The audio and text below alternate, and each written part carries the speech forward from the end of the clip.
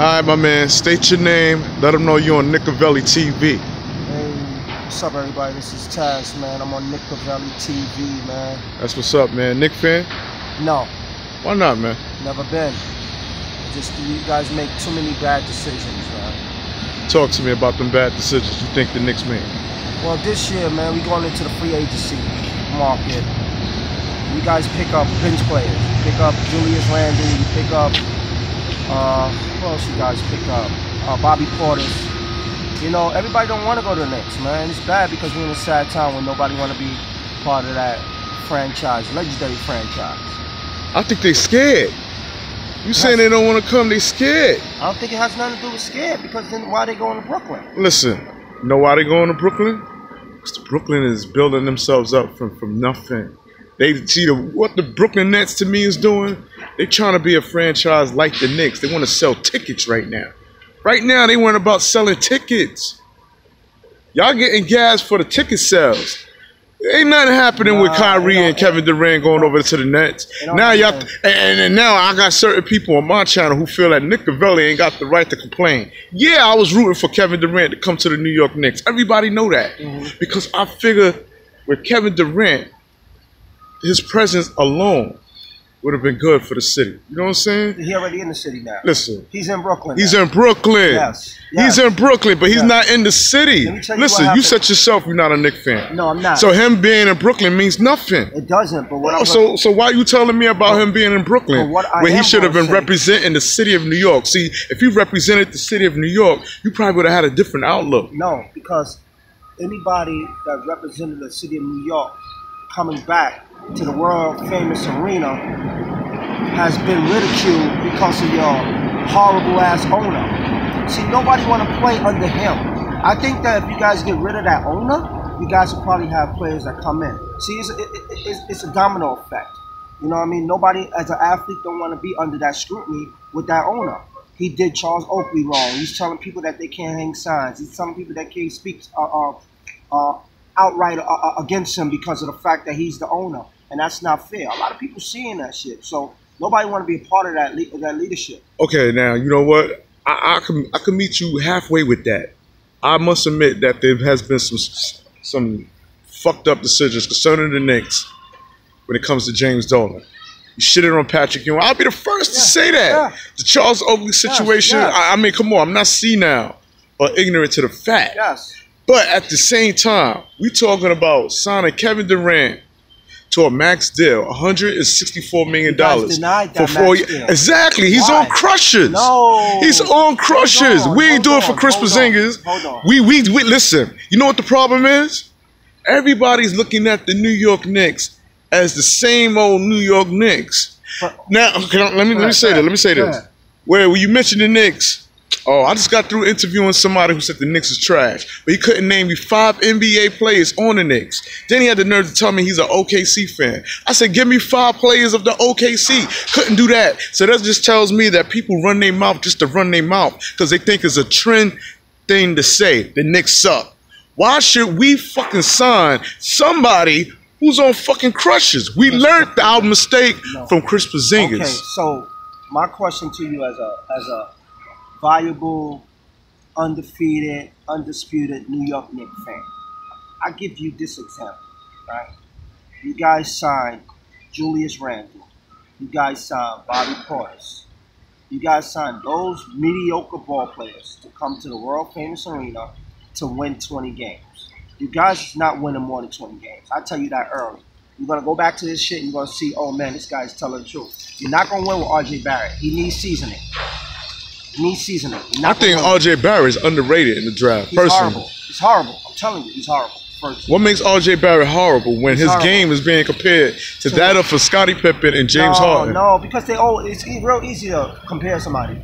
You know, they compare fucking Zion to fucking Barkley. It's real easy to compare somebody. My question to you is, when Michael Jordan took his leader absence and he came back to Washington, he got money for that because he was Michael Jordan.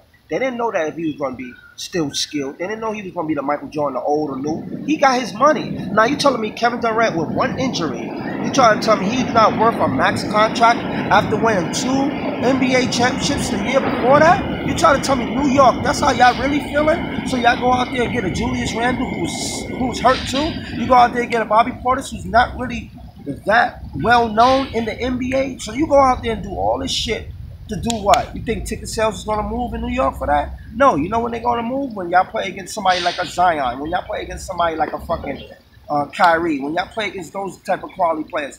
But New York, you know, you guys... New York is not worrying about ticket sales, man. We gonna get... The stadium's going to get packed whether we win or lose. That's our curse right there. No, we going to sell tickets regardless. Who's in the fucking garden? But let me ask you a question since you posed something on KNIKAVELI. Yes. Kevin Durant, his contract, opting out with Golden State, was $31 million. Okay. Then they gave him an extra $57 million on top of the 31 so they could trade his ass off for Russell. Okay. For Russell, for the Nets. So now that's 80-something million. Now you come to the Knicks, right? He could have made and could have got some extra bag. He would have had over 200. How much money do you need? Michael Jordan, like I stated earlier on one of my videos, one of the greatest who ever did it, took pay cuts. Michael loved the game. Michael Jordan should have been no player who's getting paid higher than Michael Jordan at that time. But he wasn't ever, not one time, the highest paid basketball player. He took pay cuts because he said to himself, I want championships. What's up with these players where they don't give a fuck about nothing but the bag? The love for the sport is gone, man. It's gone. First of all, it's a business. No. That's the problem. What happened to the love of the game? Remember the commercial, I love this game? No, of course. You don't even see that shit no more because the fans know it's a fucking lie. All right, so... What happened to the commercial? What happened to that commercial? I love this game we call NBA. When's the last time you seen one? Because I never seen one in about 15 years. Why? Why is that? Because the players don't love the fucking game no more. The owners don't either. No. And now you got the fans. Hold up. And now it's affecting the fans. Where now you don't even have diehard fans no more. That's where KNIKAVELI coming at. Because I hit the streets, man. I hit the streets. I keep the shit raw, authentic, so people can listen. You might hear a fucking fire truck in the background. Just like I'm talking to you right now. Right? We in the street. Fire truck go by. We gonna shut the fuck up. Let the truck go. He keeps it real. This is hood shit right here. That's why I do this shit, man. But I'm too real for certain motherfuckers I see, man. Because they think I'm supposed to fucking go with everything. Listen, I could love you today and disagree with you tomorrow. Yeah, I was all for Kevin Durant on Monday. But once he made that bullshit move on Tuesday, I'm saying fuck that. If it don't make sense, he didn't take the fucking deal the Knicks was offering. He wanted a max deal. Fuck his max deal. He's on crushes. We shouldn't sign nobody who's on crushes, man. He got hurt with Golden State Warriors. He's not even that... Come on, man. There's no way. My thing to you Can you look in the camera, please? My thing to you guys is, you guys always talking this, a guy should take this, or a guy is obligated because he's hurt, that he should get a limited amount of money because he has an injury. That's not fair. And that's not fair to the individual with what he did 2 years ago, with what he brought to that Golden State Warrior team outside of what they had before. He brought a whole different dynamic to that Golden State Warrior team.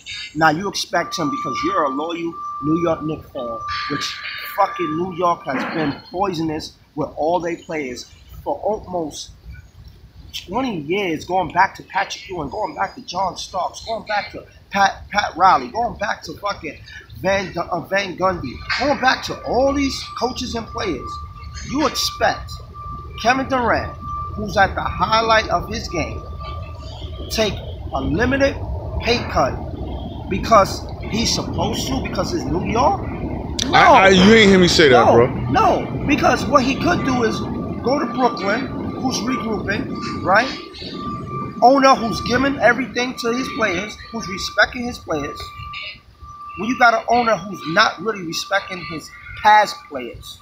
So why would you expect him to respect his present players? New York, after this year's draft, after this year's free agency, there's no way the New York Knicks will regroup ever again. You hear it from me first. You have to change leadership. You have to change owners. If you guys excel this guy out of ownership, New York Knicks will be back on top. But until then, you guys will be mediocre. Melo, you treated Melo like shit. Melo left. You treated so many players like shit, and they had to move on. And everybody that moves on, I repeat this. Everybody that moves on from the New York Knicks does better. If you don't believe me, I can go down a fucking list for you. Answer me if I'm lying. I have a list for you. I have a huge list. Everybody that moves away plays better. Does that make it right? No, I just think that ownership is bad. And once again, ownership is bad. Once again, you're not gonna get an argument from me. James Dolan is not the best, but I stand by Dolan when it comes to signing Kevin Durant to $164 million when he's on crutches. Okay. Now, when I said, why not Kyrie? Now listen, hold on.